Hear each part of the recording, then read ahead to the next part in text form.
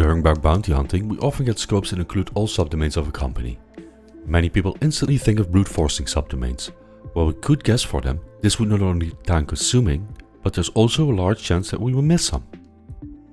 Subfinder is a subdomain discovery tool made by Project Discovery that does not have these issues.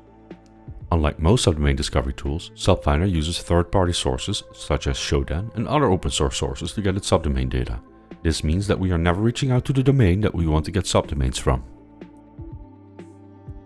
In this video we will demonstrate how to use Subfinder. We will show you basic flags and how to configure its config files.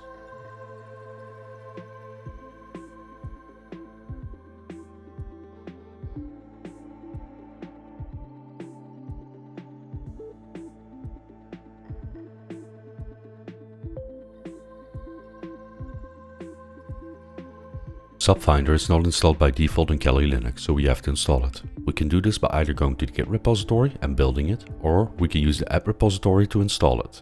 Since the tool is still actively updated, we recommend using the Git repository because the version that can be installed with the app repository is lagging behind the Git release. Before we can install the Git version, we need to install Golang first. We can do this using apt. After we installed Golang, we can install Subfinder using the following command. When we've installed Subfinder, we can find the binary in our home/go/bin folder. When we run the command with the h flag, we can see there are not many commands available. Before we can run Subfinder, there is however one small thing. First, we have to set up the application by adding sources that Subfinder can use. We do this by editing its config files and adding API keys there. The config file is located in the config/subfinder folder.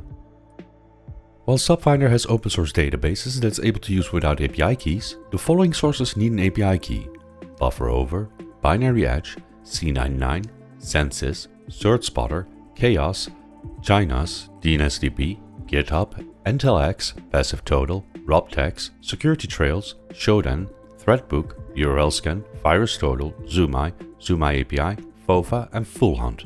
The sources that require API keys are often limited in the amount of free queries that we can make or require a subscription to access. But they tend to be better curated sources for bug bounty hunters than their free sources. When we are putting in the API keys of the platforms that we have keys for, we notice some platforms using API keys that use two values. These can be entered by using a colon as a separator.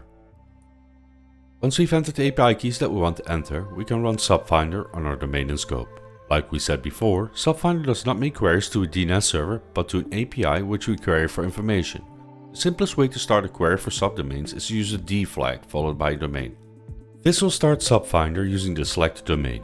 When we run it like this, we run the APIs that are configured in the config file.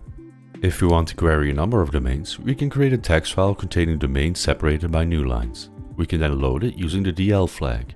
This will run all the domain entries in the file we created. To see exactly what is being done by Subfinder, we can use the V flag. This enables the verbose mode and will show us which APIs are queried.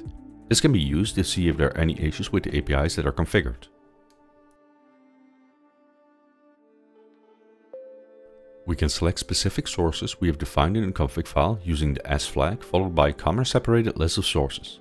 We can find the sources using the LS flag. Items in the list marked with an asterisk are sources that require an API key and an account with the service. We can also do the inverse by excluding specific sources with the ES flag, followed by a comma-separated list of sources. This will exclude the specific sources from being used.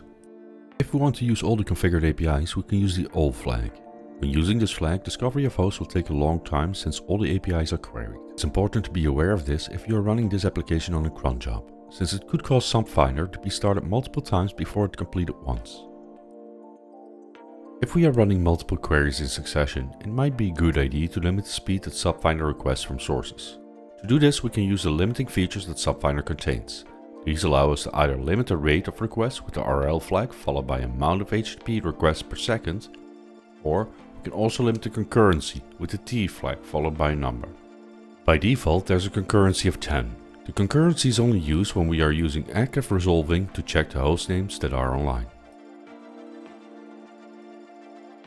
To save the output, we got several options. We can route the output directly to a file using the O flag followed by a string. We could output to a JSON format using the OJ flag. We can also output to a directory using the OD flag. Be aware that outputting to a directory is only possible if you are requesting information from multiple different domains at the same time by using an input file.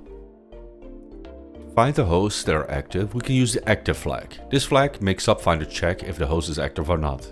It does this by sending a ping to the subdomain. The final flag we'll explain is a silent flag. This flag removes all the extra items from the output. This allows us to pipe the results of Subfinder directly to another tool for further processing. This feature makes Subfinder a great part of your toolchain. As you have seen in this video, Subfinder is a great tool for gathering subdomains during the reconnaissance phase of bug bounty hunting. Hopefully it should give more bounties to collect.